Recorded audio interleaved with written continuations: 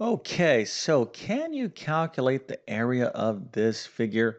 Well, actually, I think most of you are going to be able to figure this problem out. And there's different ways you can kind of approach this problem, but how many of you are going to take the easiest way? Well, of course, only you'll know that answer because I'm going to show you what I believe is the easiest way, but there's other methods you could take that are really not all that bad, but there's one particular method that I think is the quickest way to figure this out. Now, before we get into this problem, let me just make sure that this is crystal clear because this figure is not showing a very important aspect of this problem, and that is these things right here, these angles, not these things, these angles are all right angles, okay? These are all 90-degree angles, and it's not in the figure, but I am telling you that they're all 90-degree angles, and that does have a major kind of impact in terms of calculating the area. Of course, I'll explain to you why in just one second. But anyways, here is your problem. We have this kind of rectangular figure with these dimensions 10, 20, 11, 6, 3, 4, and 3. That's all the information. So if you can calculate the area, and by the way, feel free to use a calculator. Put your answer into the comment section. I'll share the correct answer in just one second. And then, of course, I'm going to fully explain this problem. And I'm going to do it in a couple of different ways. One, which I believe is the easiest way. And then I'll show you some other approaches that you could take to figure this thing out as well. But before we get started, let me quickly introduce myself. My name is John, and I have been teaching middle and high school math for decades. And it really is my true passion to try to make learning math as easy as possible. So if you need assistance in learning mathematics, check out my math help program at tcmathacademy.com.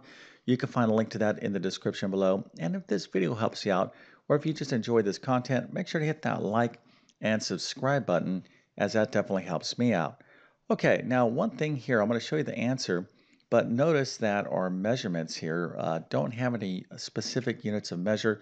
In other words, we don't have like things like millimeters or inches, because if we did, for example, if everything was in millimeters, then the area would be in millimeters squared, or if everything was in inches, area would be measured in inches squared. So remember, area is always measured in units of measure squared. But when you don't have any particular unit of measure, you're just going to basically, write the number down. And let's go ahead and take a look at the actual answer. What is the area of this figure? Well, the area is 250 units squared, whatever those units might be. Now, if you got this right, that is fantastic. We have to celebrate by giving you a nice little happy face and A plus, a 100%, and multiple stars. So you can brag to your friends and family that indeed you can calculate the area of all kinds of crazy looking figures. And this particular figure doesn't maybe have a specific name, but really what we're talking about is kind of a rectangular shape. And this is the key to this problem, is that we need to kind of split this figure up in multiple rectangles. Now, of course, we could do it this way, or we could do it possibly this way, but here is the deal. Whatever approach you take, you're going to have to obviously split this figure up. So nice job. And for those of you that are a little bit confused, don't worry. This will make sense in about a minute or two. Okay, so here is the deal. I want to find the area of this particular figure.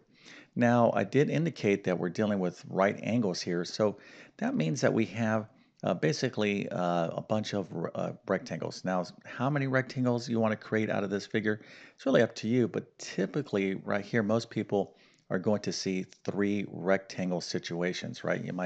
Your eyes might draw you to this and then to this. This is one way to look at it. Now, if this is the case, we could find the area of this and then this particular small rectangle, the area of this rectangle, and the area of this rectangle.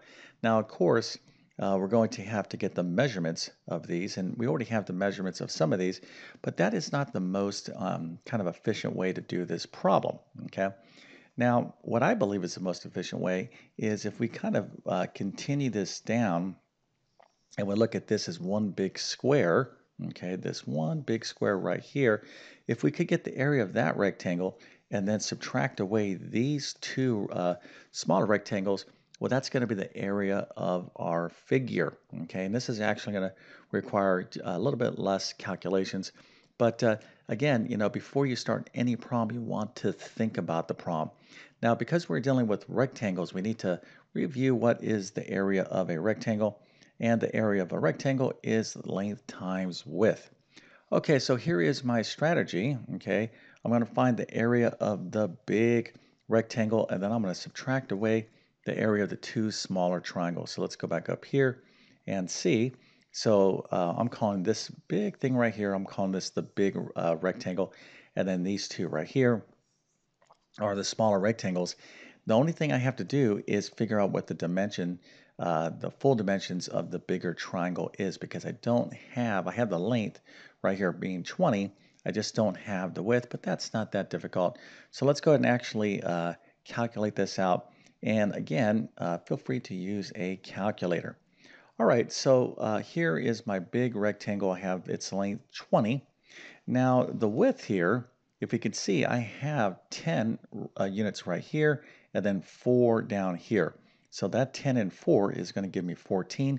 But because we're dealing with right angles, and rectangles, then this other side should be 14 as well. So let's check.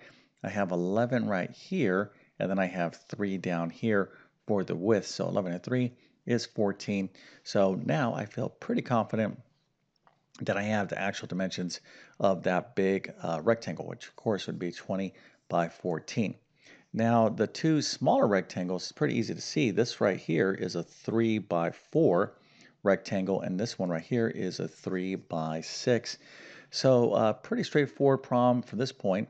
So let's go ahead and see the calculations. So the area of our figure is going to be that big triangle minus these two smaller triangles.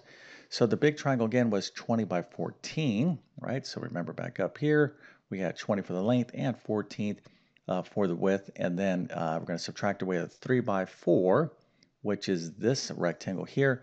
And this one is a 3 by 6 rectangle. Okay, so you could, basically you need some sort of a model or approach. And if you're doing a problem like this, and let's suppose this is on a test or an exam, write things down so your teacher can understand your calculations. Because if you just do a bunch of calculations and get the wrong answer, your teacher's not going to know how you were thinking about the problem. Okay, so break things down step by step. All right, so here is the big triangle. Here is our two smaller triangles. So this is going to be 20 times 14 is 280 minus 3 times 4, which of course is 12. And 6 times 3 is 18. When I do all this lovely arithmetic, 280 minus 12 minus 18 is 250. Okay, so pretty simple problem. Hopefully most of you saw it this way, but if you didn't, it's no big deal. Okay, I think the thing to learn here is before you start a problem, especially if you believe you're seeing like the easiest approach, always try to put the brakes on yourself, your enthusiasm, because oftentimes, we get enthusiastic about something and we just do something quickly, and it turns out that we actually took, a wrong step or we missed something. So even if you feel good about your strategy, I'm saying just stop, pause, think about it a little more time. Patience is really a virtue, especially when it comes to mathematics. Okay, so let's take a look at another approach to do this problem. But before we do that, I'm going to show you this real quick. And first thing I want to ask you is if you wouldn't mind, consider subscribing to my channel. Okay. Now, this is important not only for me, but really my objectives, which is to reach as many people as possible that are interested in math or need help in mathematics.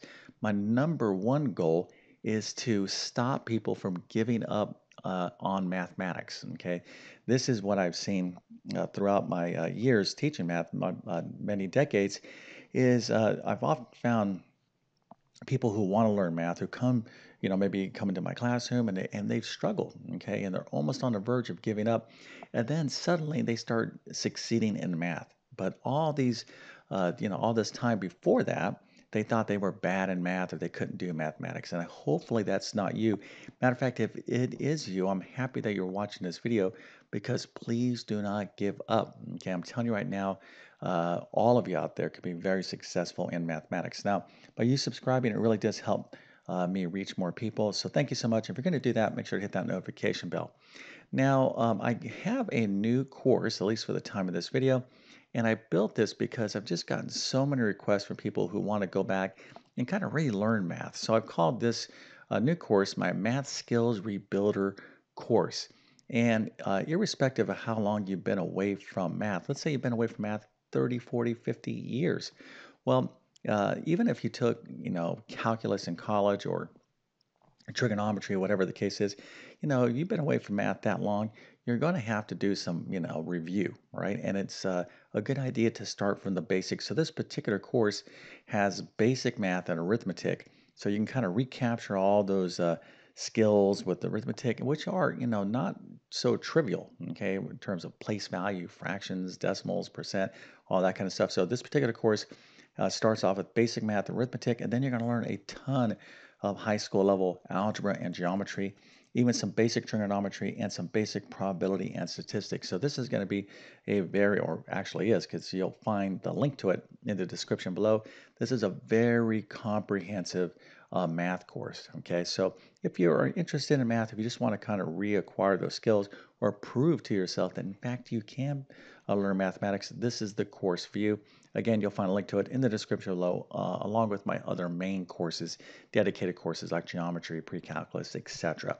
Okay, so let's get back to the problem. And kind of indicated that you could look at this problem in a different manner, right? You could have been like, all right, well, I see three rectangles. Maybe you weren't thinking about this big rectangle, but maybe you broke it down in this way, which is not a bad approach as well, because right here, this is 3, this is 10. So I can easily calculate the area of this. This is 6, and this is 11, so I can calculate the area of this. But at this point, I have to figure out what is the dimensions of this last remaining rectangle. So here I have, this is 3 and this is 6. So I'm going to have to take this 20, right? And I'm going to have to basically come up here, and this is 6 here, and then this is 3 here. So this is going to be 6 and 3, which of course is 9, minus this 20, which would be 11.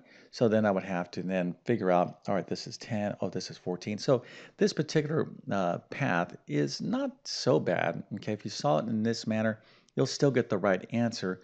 But again, when you start down a particular method, and if it starts to seem a little bit involved, it's not a bad idea to kind of stop again and kind of review. Hey, am I taking the best approach? I kind of like it this way. So here you are, you're facing a math problem. Okay, so here's a math problem, and you're like, all right, there's different roads I can take. Right, you kind of go here, you go here. This is very common, especially in advanced mathematics. So let's suppose, all right, I'm going to choose this road here to figure out the solution. Now, if this road starts taking you like this and starts taking you like this and this and this and this and this, well, rather to stay on that road, 99% of the time you took the wrong path. So what you want to do is like, cut your losses, be like, all right, you know what, I'm going to go back to the beginning. I learned something about going down this road. Now, what did I learn? What can I do better? Well, try to take another path. And this is, sometimes like trial and error, experimentation. This just only comes with experience. That's why it's so critical that if you truly want to learn mathematics, you have to practice. It's not enough to watch a lesson and do one or two problems, because you're not going to get enough experience dealing with all different types of situations. Okay, but again, if you did take this approach to figuring this out, that's not that bad, because it's not that much of that many more calculations. Some of you may have just simply liked this approach better, and that is perfectly fine. But really, the kind of the main idea or theme of this video is, before you really start on one particular strategy, stop, give yourself some time to really think about it. And if you feel good about it and you feel like, well, I know I can calculate this, I feel good about it, then stick with it, even if it does take you a little bit more time. All right, as long as you're confident in the solution and you kind of break things down, in a nice structured way, then you know what? That's not bad at all. Okay, so with all that being said, I definitely wish you all the best in your mathematics adventures. Thank you for your time and have a great day.